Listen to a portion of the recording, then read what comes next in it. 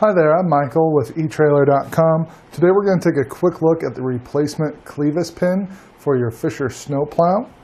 This Clevis pin is right about,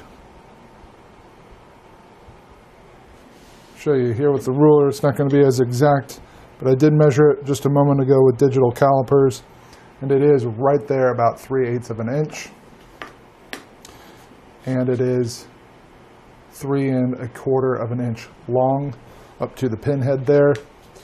Our through hole for our clip is an 1/8 of an inch. So it is going to replace the Clevis pin for your Fisher snowplow, so you can get back to using that. That's going to complete our look at the replacement Clevis pin for your Fisher snowplow.